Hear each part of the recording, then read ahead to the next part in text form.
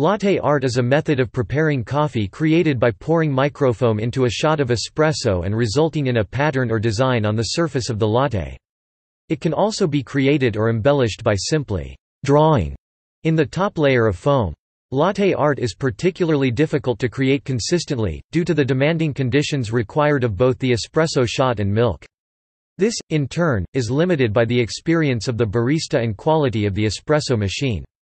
The pour itself, then, becomes the last challenge for the latte artist. The term is not reserved to latte coffee only, it also applies for other beverages containing milk foam like cappuccino and hot chocolate.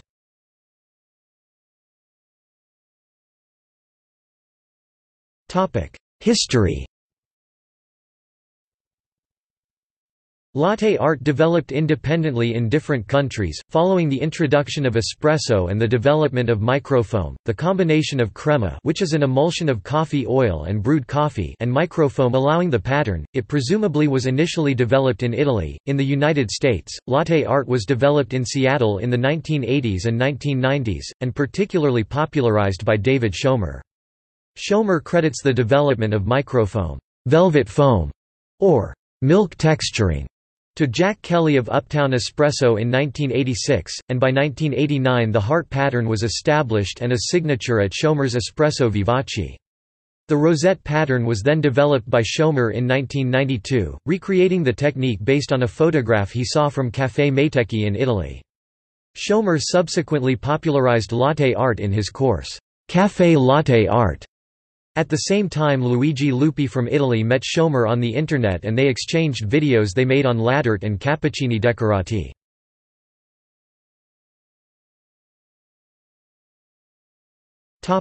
Chemistry. Latte art is a mixture of two colloids, the crema, which is an emulsion of coffee oil and brewed coffee, and the microfoam, which is a foam of air in milk. Milk itself is an emulsion of butterfat in water, while coffee is a mixture of coffee solids in water. Neither of these colloids are stable. Crema dissipates from espresso, while microfoam separates into drier foam and liquid milk, both degrading significantly in a matter of seconds, and thus latte art lasts only briefly.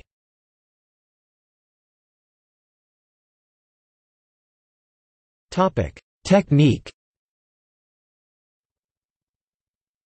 Latte art requires first producing espresso with crema and microfoam, and then combining these to make latte art. See microfoam, procedure for how microfoam is made. This article concentrates on the latte art once the foam is made. Before the milk is added, the espresso shot must have a creamy brown surface, an emulsion known as crema.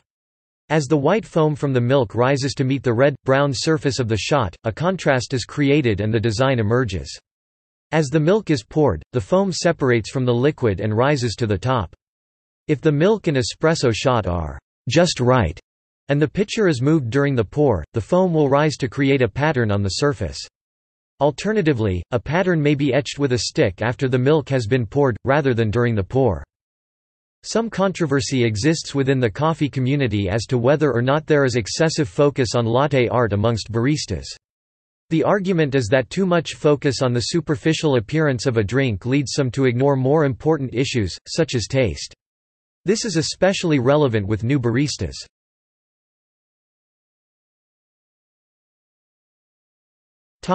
Styles. There are two main types of latte art: free pouring, pattern created during the pour, and etching, using a tool to create a pattern after the pour. Free pouring is far more common in American cafes, and requires little additional time in preparing a drink.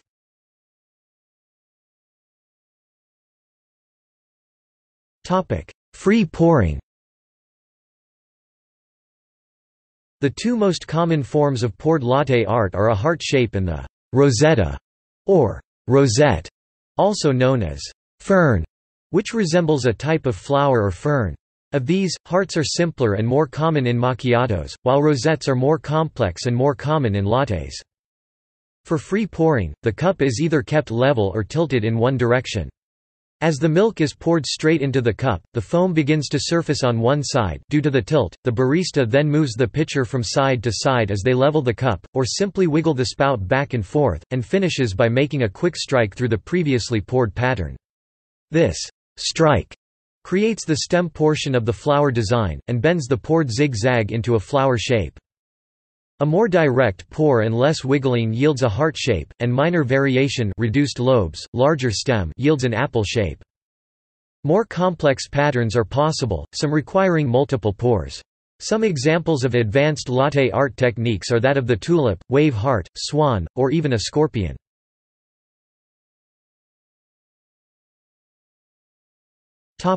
Etching. Etched patterns range from simple geometric shapes to complicated drawings, such as crosshatching, images of animals and flowers, and are generally performed with a coffee stirrer of some sort. Etched latte art typically has a shorter lifespan than free-poured latte art as the foam dissolves into the latte more quickly. A crude but quick method with cappuccino is to pour chocolate powder through a metal cutout in which an image, typically a flower, has been incised. This is favored by chain coffee shops like Costa, where speed is of the essence when serving large numbers of clients during peak times.